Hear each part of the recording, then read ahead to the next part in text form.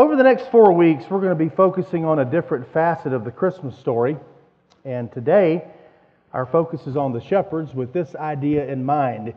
It was just a job until Jesus came. Now, when you read the two accounts of the birth of Christ in Matthew and Luke, it's apparent that, if you would, take your outline and write this first blank in, humility is the central theme of the Christmas story. As you read the Gospels, the New Testament, you'll find that Jesus Christ was perfect in every way. And what's remarkable is that even though he was perfect, he was humble. You know, Paul wrote in Philippians chapter 2 that Christ was humble to the point that he even submitted to the death, the most cruelest death imaginable, death on a cross. Now, it's far more beneficial for us in the long run if we follow the example of Jesus and humble ourselves. But the reality is that pride is so prevalent and so deeply rooted within our fallen human nature that we have to be humbled. Now, several years ago, I was listening to ESPN radio. I know that pastors are supposed to listen to Christian radio all the time, okay? But the other pastors here do, I don't, okay? In fact, I rarely ever listen to Christian radio. I was listening to ESPN radio, and Dan Patrick had a show that aired every day back then, and I just loved to listen to the show. This particular day I was listening to the radio show. He had a guest on that kind of has his own flair for the dramatic. And in fact, show his picture. It was none other than the one and only Don King, a legendary fight promoter with his trademark haircut. He's the only guy in the world that sports hair like that. And anyway, they were talking about a fight that had recently taken place, and as is the custom with Don King in every interview, he invents about 3 new words to add to the English language that didn't exist before. And this particular interview, they were talking about one of his fighters who had entered the fight heavily favored and had gotten knocked out. And as Don was giving his take on it, he said that the fighter had came in overconfident and that he had gotten humblified. Now let me ask you this. Have you ever been humblified? You know, when we're talking about being humblified, we're talking about doing something so incredibly stupid that when you look back on it, it just leaves you feeling kind of numb, kind of like the same feeling you get when you have a root canal at the dentist office. Well, if you happen to be one of those people who have never been humblified, fortunately, we live in the age of the internet. We live in the age of YouTube. And from this website, you can draw several examples of people who have been humblified. A few years ago, by the way, if you guys would stop sending me stupid stuff that makes me laugh and distracts, I would appreciate it, because somehow it's going to end up working its way into a sermon. One of you, and I can't remember who it was, but I have a sneaking suspicion it was Chuck Burnley, sent me this video on YouTube about a bullfighter in Spain. And evidently he had grown bored with the sport of a 3,000-pound animal who you've just ticked off chasing you, trying to get out of his way. Now, how you could ever grow bored in a sport like that, I don't know. But evidently he got bored of just plain old bullfighting, so he and his friends got together and they decided to change the rules of the game a little bit. So if you would show this next slide. They said, why don't we set his horns on fire and then let's see what happens.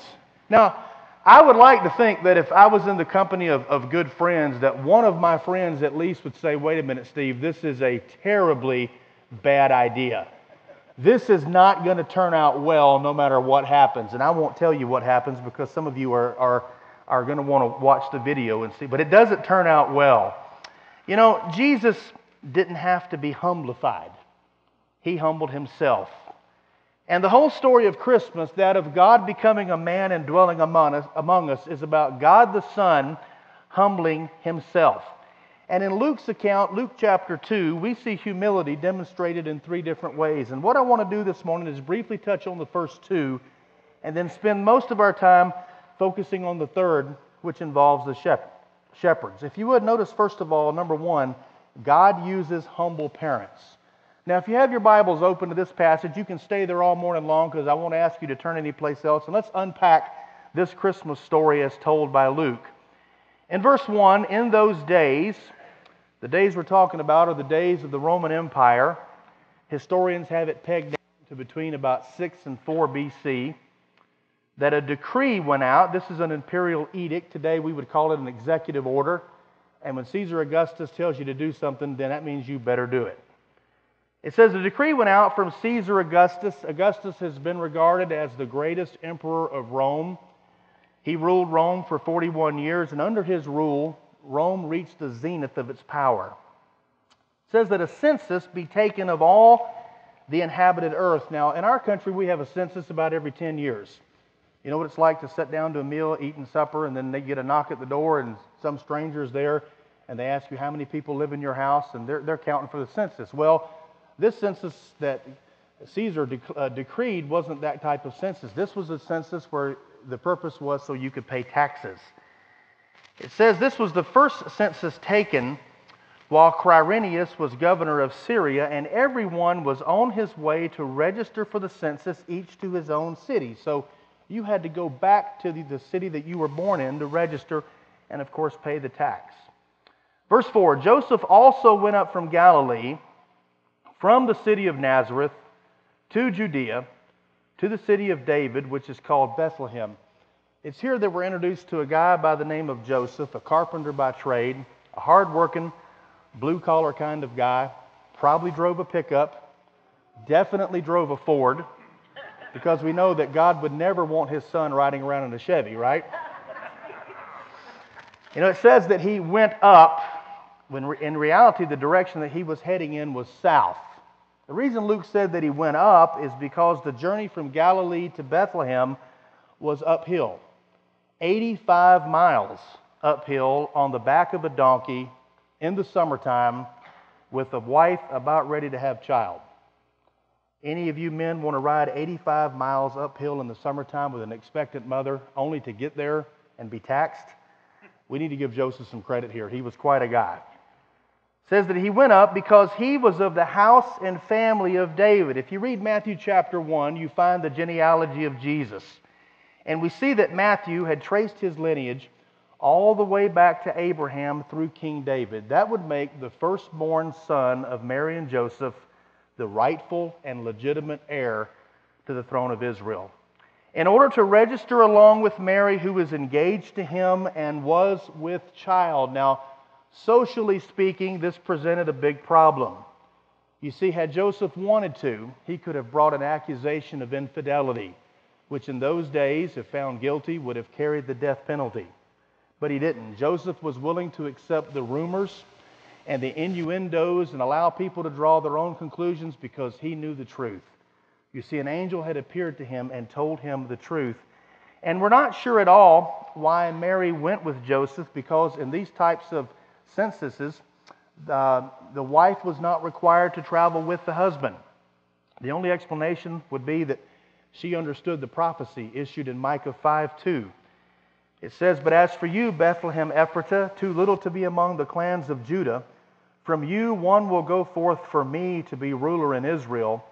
His goings forth are from long ago, from the days of eternity." You see, Mary had been in the Word of God, and she understood that the child that she carried in her womb was the Messiah, and that hundreds of years earlier, a prophet had declared that this Messiah, this baby, must be born in Bethlehem, and she was merely being obedient to the Scriptures. What we have in Mary and Joseph are simple, ordinary, humble people, probably living from paycheck to paycheck.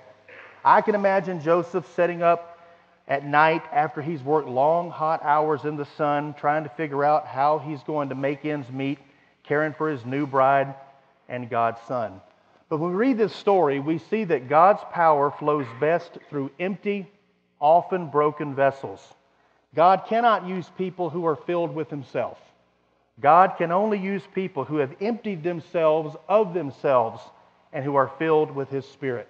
Now notice secondly, not only does God use humble people, but God uses a humble place. In verse 6, while they were there, that is, of course, the city of Bethlehem, the days were completed for her to give birth, and she gave birth to her firstborn son, and she wrapped him in cloths. Literally, She swaddled him in strips of cloth. This was a custom in those days that would keep the child's limbs straight for a variety of reasons for their safety. And it says, and she laid him in a manger. Now, if you would, those of you who have been blessed with children, think back with me to the birth of your children.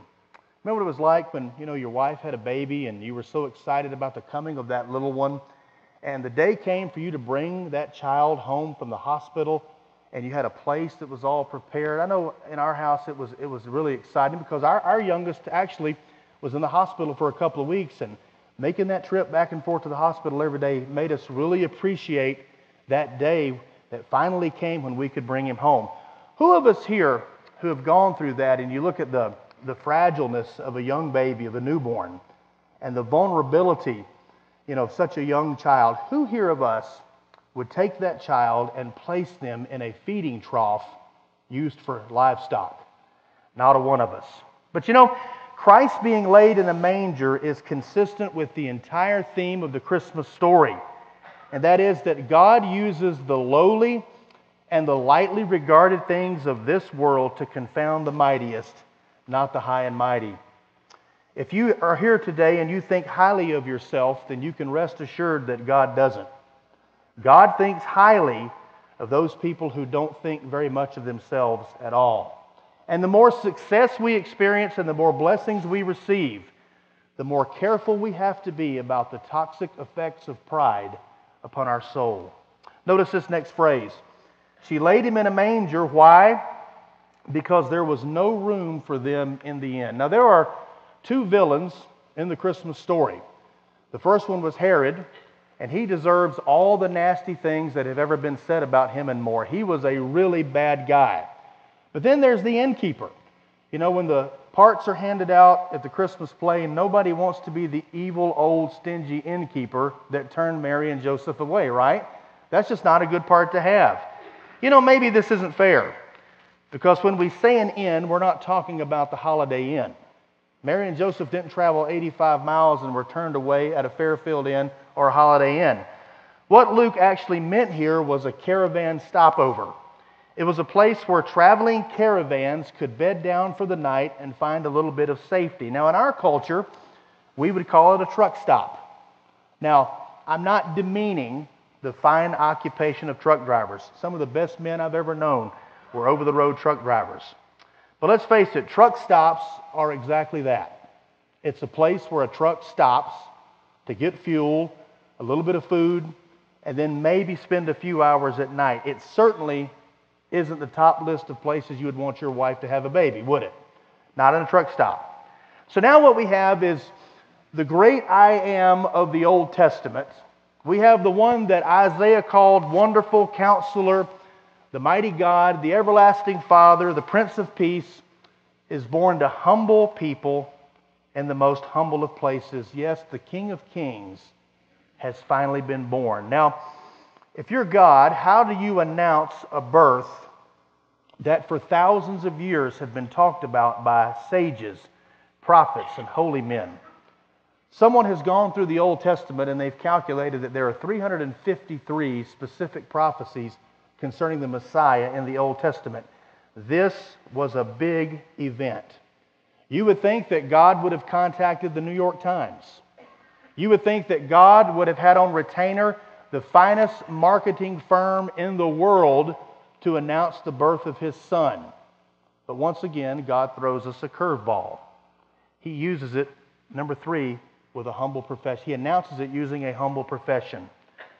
In verse number 8, it says, in the same region, that is on the hillside outside of Bethlehem, there are some blue-collar guys who was just doing their job, and they were shepherds. We have come to think of shepherds in a much more positive light because the Scriptures always paints them that way. After all, in the Gospels, Jesus told His disciples that He was the good shepherd. In Genesis, Abel was a shepherd who obeyed God and brought the proper sacrifice.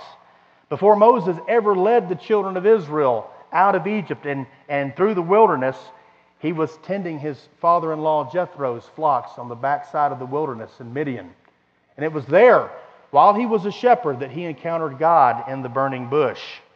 Before David was ever king, he was a shepherd. In fact, one of the reasons he gave Saul for allowing him to go and take on Goliath was that while he was watching his father's sheep one day, a lion and a bear attacked, and he had taken them on and taken them out.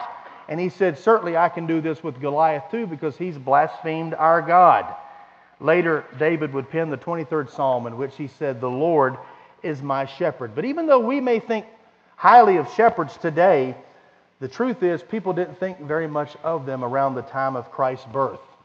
It was a hard, dirty, dangerous job that required you to work the graveyard shift many times alone. On top of that, shepherds were often accused of stealing because their herds would slip over and begin eating the grass on other people's lands that didn't belong to them, and so they were accused of being thieves. What I'm saying is it was not a career that young people aspired to. Let's read on about the shepherds.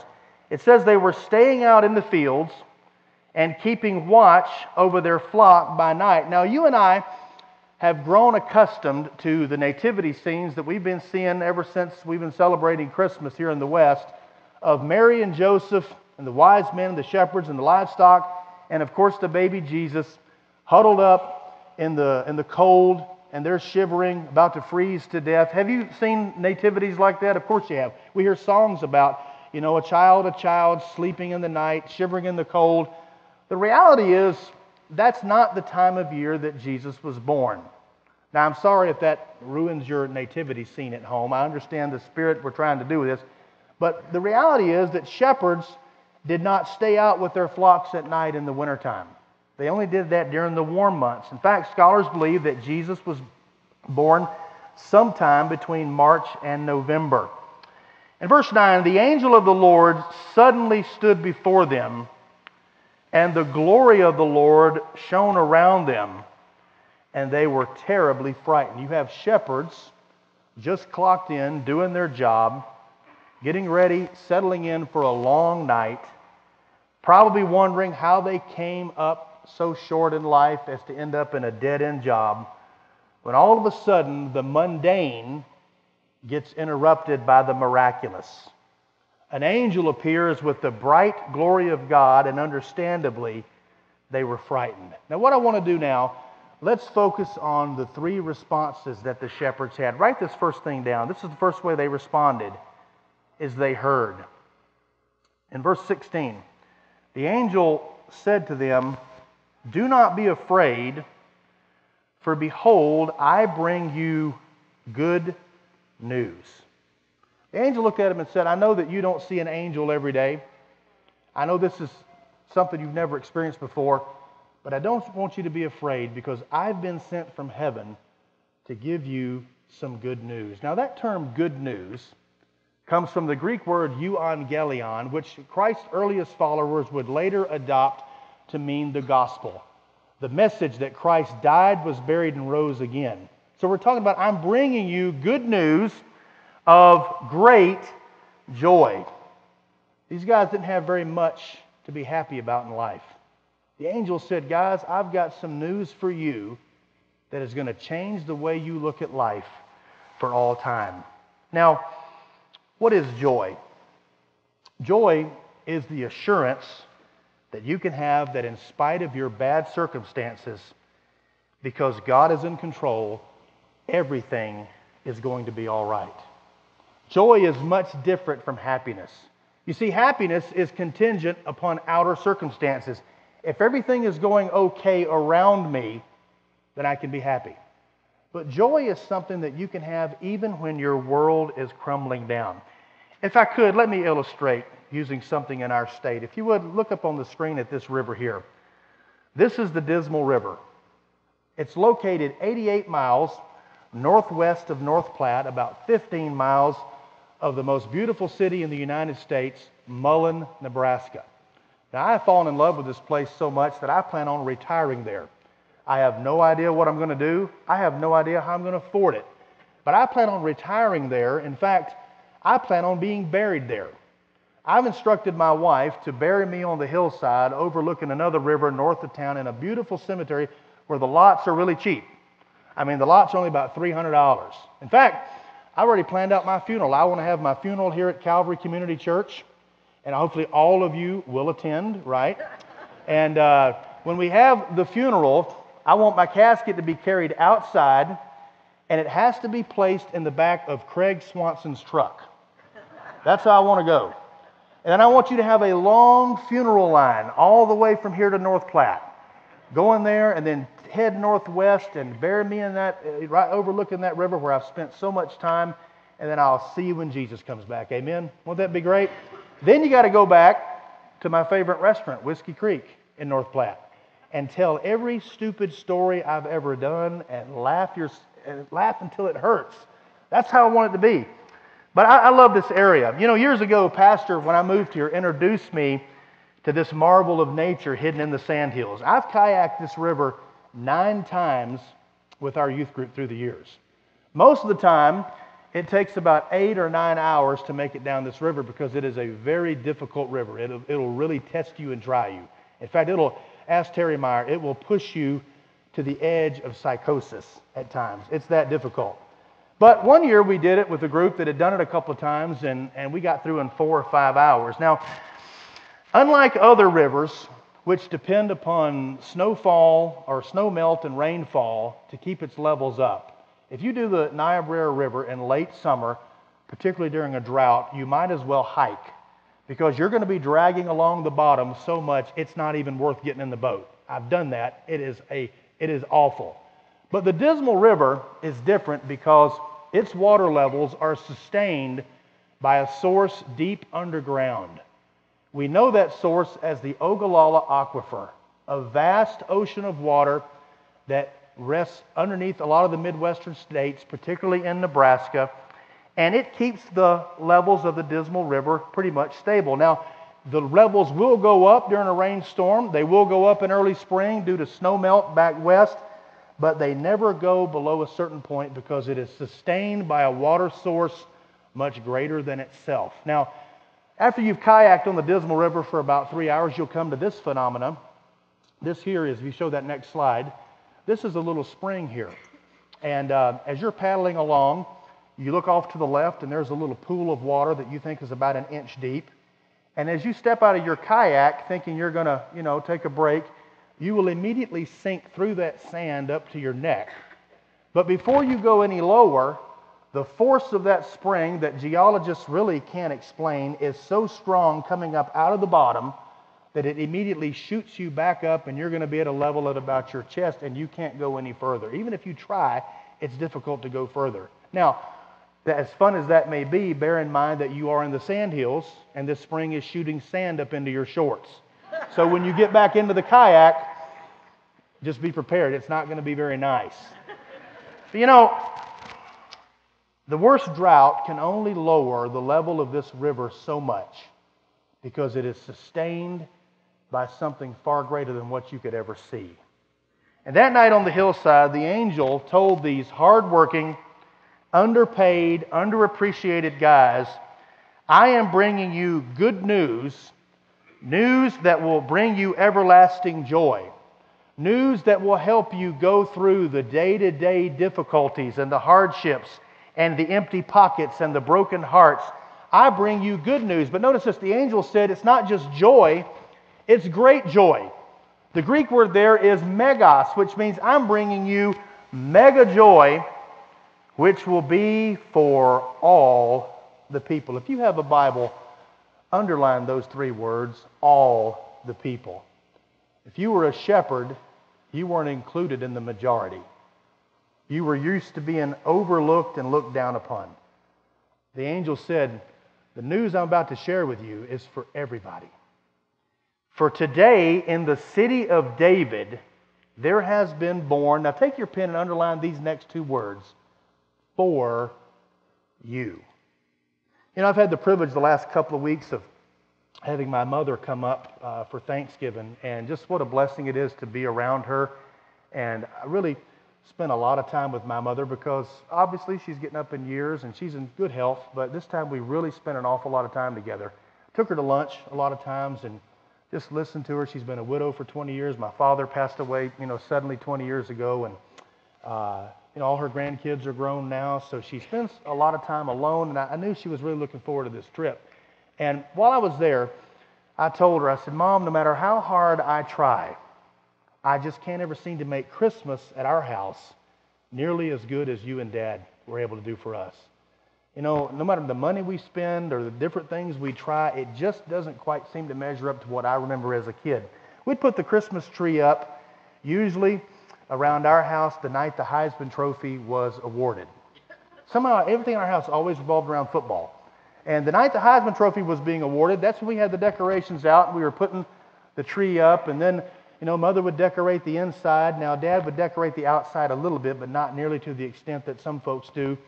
And then we would see the presents start to appear under the tree, little by little as Mom got her shopping done. But it all culminated in the night of Christmas Eve, when my uncle would come down from Atlanta, and he was taking care of my grandmother, and he would bring my grandmother. And some years ago, my uncle decided that he had a favorite niece and nephew, and it would be myself and my sister.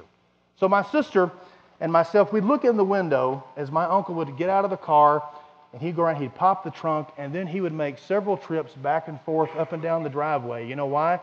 He had presents for everybody, but especially for my sister and I. And my uncle was a great uncle. I mean, he was the best. He always had big presents. And he'd put them under the tree, and we could hardly eat our supper without taking our eyes off those big presents that were under the tree that had our name on it. Now that night, heaven sent a messenger to the hillside outside of Bethlehem to let these guys know that they were loved. The angel said, there's a gift for all people, but especially for you, wrapped in a manger with your name on it. Now the angel here is going to use 3 different titles to describe the identity of the gift in the manger. Look at your Bibles. The first title, he says, there has been born for you a Savior. Throughout Israel's history, God had frequently sent warriors, great leaders, to defeat Israel's enemies. In Egypt, he sent Moses to defeat Pharaoh. When they entered Canaan, a hero named Joshua led them into battle and conquered their foes. Later, in the time of the judges, men like Samson would defeat the Philistines. In our time, God has sent a deliverer to Nebraska, Scott Frost, right? To bring us out of the darkness that our program has been in. But these great heroes of the Bible, they could be considered saviors in that they defeated Israel's enemy. But what the angel said was, a Savior has been born, meaning that he will save you from your ultimate enemies of the devil and death. Not only was he a Savior, the second phrase is, it is Christ.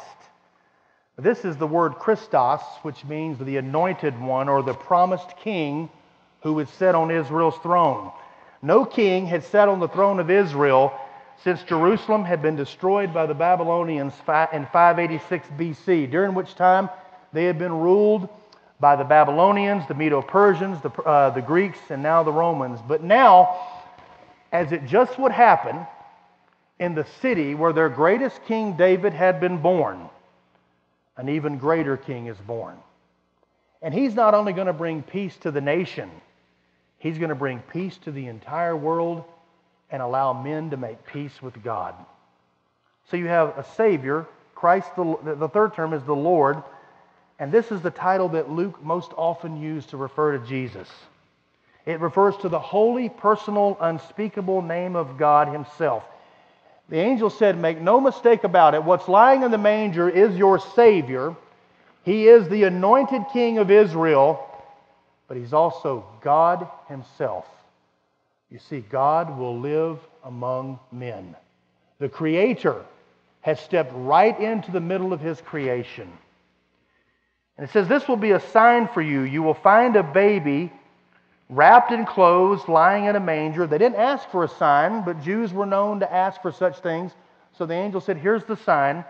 Go to Bethlehem. You're going to find a baby wrapped up, swaddled, lying in a manger. And suddenly there appeared with the angel a multitude of the heavenly hosts, praising God and saying, glory to God in the highest, and on earth peace among men with whom he is pleased. You have an entire angelic symphony now erupt all across the heavens giving glory to God. Why? Because for thousands of years, there had been a gap between men and God. Man and God had been separated because of sin. And now the solution to sin has now been born, Jesus Christ. And man can be at peace with God. Not only did they hear the message, but write this down, they obeyed. When the angels had gone away from them into heaven, the shepherds began saying to one another, "Let us go straight to Bethlehem then, and see this thing that has happened, which the Lord has made known to us." These guys didn't procrastinate. The Scriptures don't even tell us that they called and got some substitutes to come in and watch their flocks while they left.